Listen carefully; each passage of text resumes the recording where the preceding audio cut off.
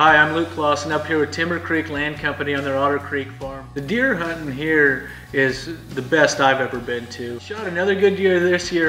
Last year I shot a 158. It was a big 8 with a third main beam, which is an awesome hunt. The last day I was here, I'd actually passed up a few younger deer that would have scored better. We were really trying to kill mature deer and manage it for the biggest deer possible. And killed a 5.5-year-old great deer last year. And this year it hunted, and again the same story. I'd seen some beautiful young deer, but nothing really old enough to kill, and had a 22-inch wide 8 come out, and I think just about anybody would die to shoot a deer like that. It was just a really impressive looking deer. 22 inches wide, 11-inch 2s, just a beautiful deer.